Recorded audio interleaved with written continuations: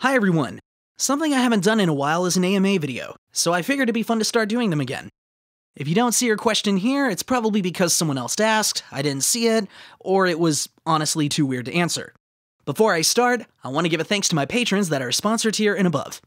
Remember that patrons get cool perks such as sneak peeks, and the best way to support my work is by becoming a patron.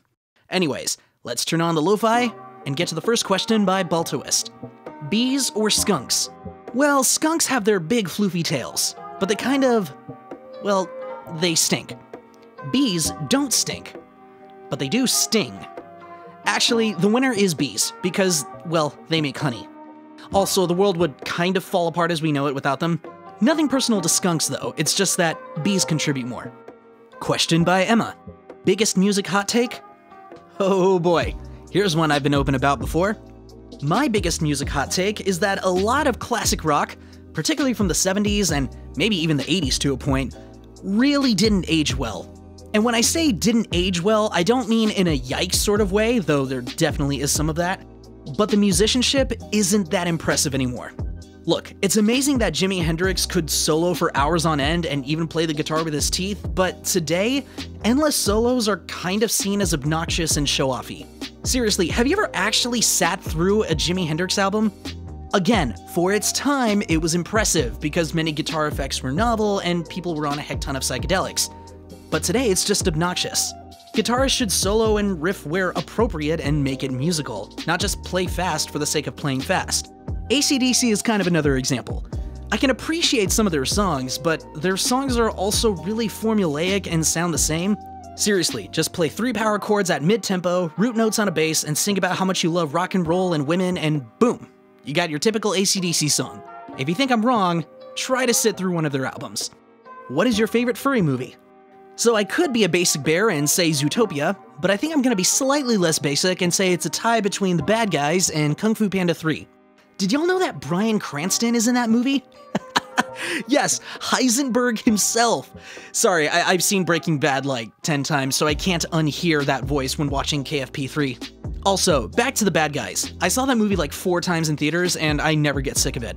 I love the message, and I love him. Well, he's cool, but also him. Sup, sweetheart? Thanks. What kind of honey do you like? Clover, berry, wildflower? There are different kinds. Also, have you ever met a transient in the woods? He's very nice, but don't make him angry, XDDD. Clover because you can put it on anything and it'll taste good. I put it in my coffee, on my cereal, and it's even an ingredient when I make eggnog and hot cocoa. I've also made honey cookies before. Berry honey can be fine on toast. In response to your second question, it's been too long since I've been to the woods, but come on, how bad could it be? The woods are full of friendly folks. How do you keep your fur so pristine and clean? 3-face. Easy. I don't use shampoo. I use honey. Not even water, just bathe in a big pool of honey. Oh, yeah, that's good. Why a bear?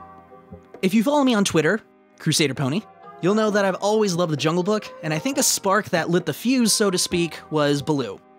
Also, they're big, fuzzy, and huggable. They've got round ears and round tummies. What's not to like?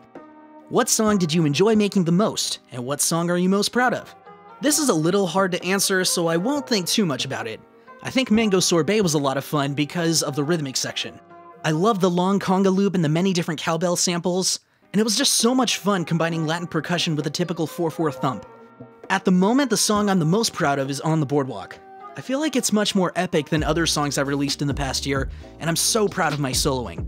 Also, because of this song, I've picked up my electric guitar a lot more often. I think I plan on doing more rock-based stuff in the future. Have you ever performed at furry conventions? Yes! Texas Furry Fiesta twice, including once this year. And let's be real, bronies are just diet furries, and I've performed at plenty of brony conventions since 2016. So I guess technically I've performed at a lot of furry cons. What's your favorite ice cream flavor? Okay, so my perspective will be a bit weird because I'm half Italian, and I visited Italy a lot of times and had plenty of gelato, but I think it's a tie between stracciatella and bacio.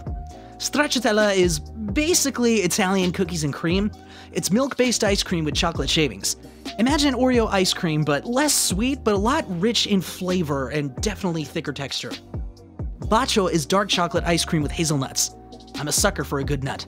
Also, fun fact, bacio translates to kiss. So if you're ever in a gelato shop in Italy and they ask for what you want, be careful if you just say un bacio, because they might think you're flirting. I think I'm going to stop right there for this video. Hope this wasn't too long. Do you folks enjoy these types of videos? Let me know if you think I should make more. Don't forget to like, subscribe, hit the bell icon, and remember that the best way to support me is by becoming a patron. For just $1 a month, you can get cool perks such as sneak peeks of future work.